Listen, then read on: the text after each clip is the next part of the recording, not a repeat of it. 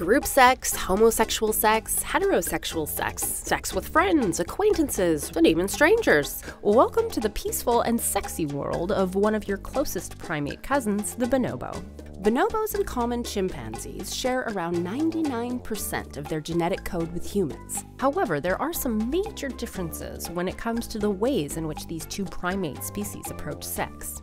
For bonobos, sex is used as a way to form strong social bonds and even ease tension within the troop. Take this adult male bonobo. So far today, he's had sex 7 times. He had a quick copulation with his female friend when he woke up this morning. He had sex with a few other males before they went in search of some food to eat, and upon their return, most members of the group engaged in sexual activities with each other in quick succession. When he saw another male having sex with his first partner, he didn't interrupt them. He had sex with another female bonobo instead. And then the females had sex with each other, and then several of the individuals in the group settled down for a long afternoon nap. Now, this adult male chimp hasn't had sex at all yet today. He's been busy defending his position as the biggest, toughest male in the group. He will violently attack any unfamiliar individuals, male or female, so that they know they've wandered into his territory where his favorite ladies live. He'll have sex with them when he wants to, giving the females little say in the matter, and he's probably not taking care of their needs either.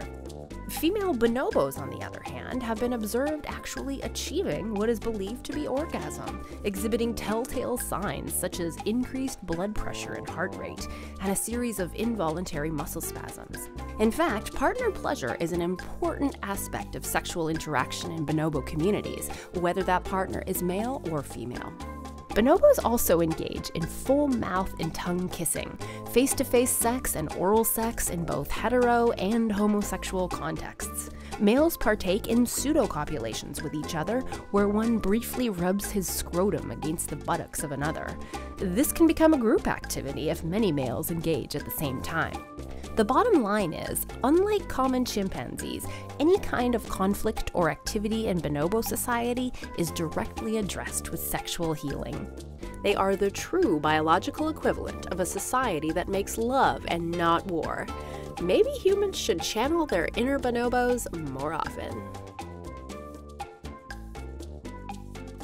If you want to see more copulation creations, check out this wild sex playlist. Let us know in the comments what animal sex stories you want to see. Thanks for watching, and make sure to subscribe.